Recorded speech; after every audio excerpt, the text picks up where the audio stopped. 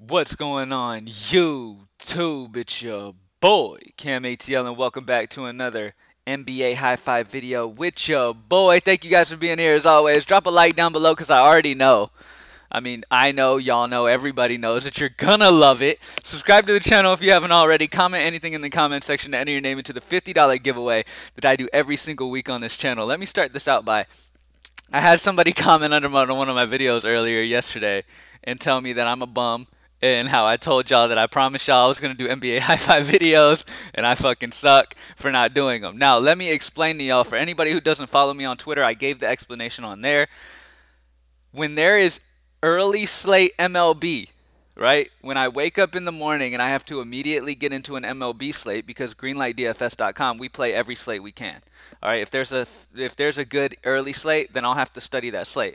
On top of that, you guys know how deep I get into slates. So if I have a slate to do in the morning, I have no time to record videos. And at the end of the day, greenlightdfs.com is my number one focus. I have to make sure I take care of my people, and then I do videos after if I'm able to. But yeah, so if I have early MLB slates, that'll take away some of my time to do the videos. But y'all know I love coming on here and talking to y'all. I hate when I can't do videos. But today, I don't have an early MLB slate, so you know what time it is. All right, greenlightdfs.com, join the squad. I am back with another NBA High Five. Let's get straight into it. Let's smash this slate. We got a nice juicy slate on this Friday. Let's head into this weekend just completely dominating both sports. Let's get it. Starting off at point guard on this slate, I'm going to start it off with a value play because I really like the value options on this slate today. And we're going to start it off with Killian Hayes. Killian Hayes and Saben Lee are both fine. I want some Detroit. All right, my first instinct is grabbing some Detroit because at the end of the day, they're just a very thin team right now.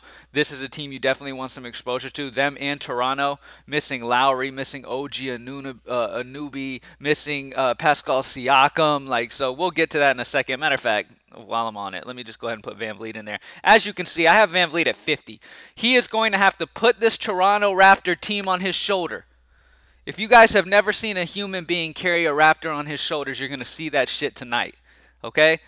Fred VanVleet is going to be playing this game with an entire Raptor on his shoulders the entire time. All right? Fred VanVleet, his usage is going to be ridiculous tonight. He is almost a must-play under 8K. He is locked for at least 40. Yeah, at least 40, probably by halftime.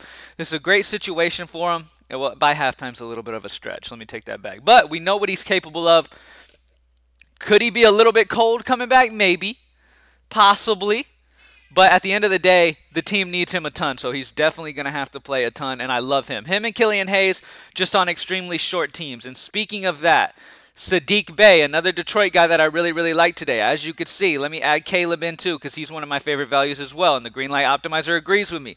Caleb Martin, Saddiq Bey, let me talk about him. Saddiq Bey on a Detroit team that is extremely thin right now. I shouldn't have to explain this too much. Bey is under 5K. He feels pretty damn safe for a floor of 25 at least, so that's 5X if you round up to 5K. Saddiq Bey is a fantastic option today. Caleb Martin is a fantastic value in my opinion as well. You got Devontae Graham out, PJ Washington out.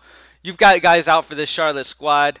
This is a great spot for Caleb Martin to shine here. And at 3-6, I really love Caleb Martin. And a very plus matchup against Brooklyn.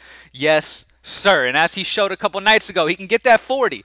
It's not going to happen often. That was like a once-in-a-lifetime thing. But can he get you over 20 and hit value pretty easily? Probably. So I like him a lot at 3-6. And then last but not least, I got to get another Raptor, and I think it's a Boucher night today, and this dude's got huge upside. I have to play him.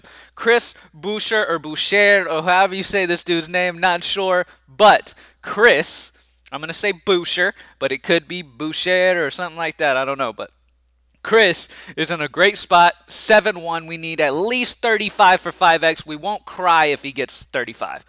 We won't be extremely happy jumping for joy, but we're not going to cry if he gets 35. And he has the upside of 50. That's the big point with Chris here in this one.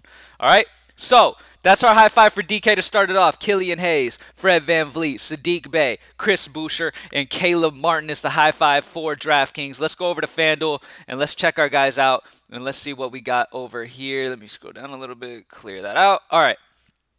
So, here we go. starting off first guy we want to check on is Van Vliet because he's, oh my God, 7'4". Yes, love Van Vliet a lot.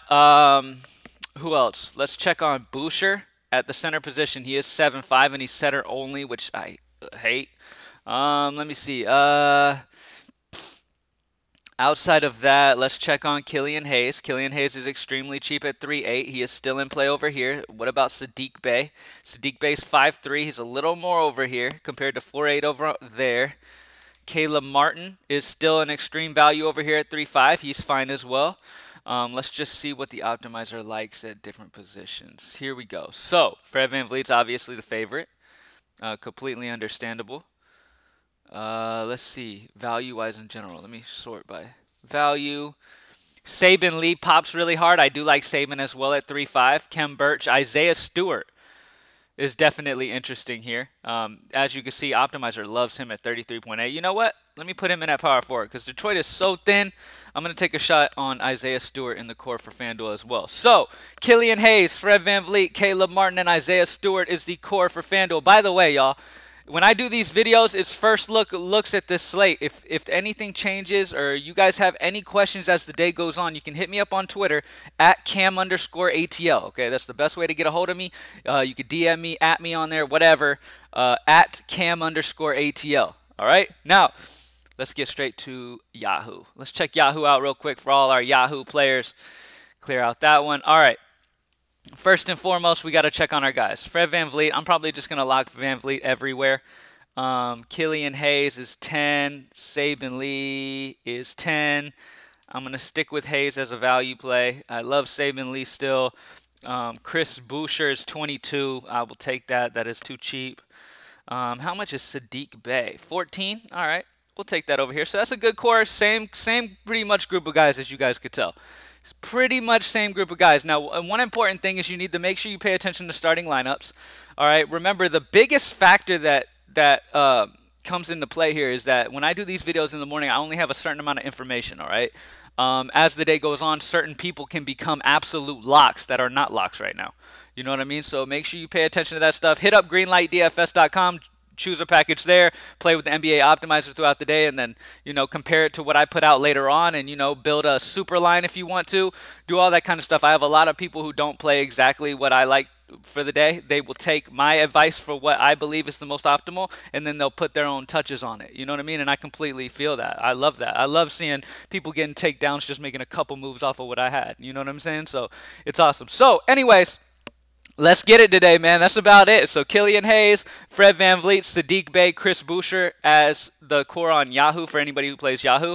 On FanDuel, Hayes, VanVleet, Caleb Martin, and Isaiah Stewart. And then on Draftkings, we have Hayes, VanVleet, Bey, Boucher, and Caleb Martin. One guy that I talked about many times, but I don't have in any of my cores, Saban Lee is a great value today. All right, I just want to reiterate that. It does seem like a slate where you're going to have plenty of money so far, especially if a couple more great values pop up. So when it comes to spending on a stud, let's see what the optimizer loves the most.